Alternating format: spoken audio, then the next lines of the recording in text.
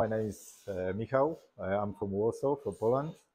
I'm a urologist, a reconstructive urologist, mainly specialized in urinary incontinence, in putting sphincters, artificial sphincters.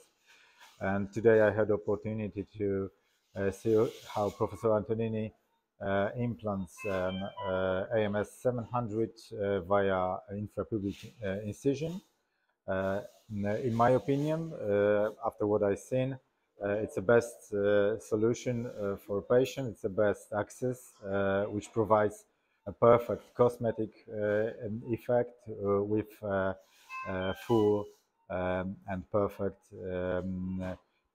functional results. So I really appreciate, Gabriele, you hosting us with my team in your center. Thank you very much.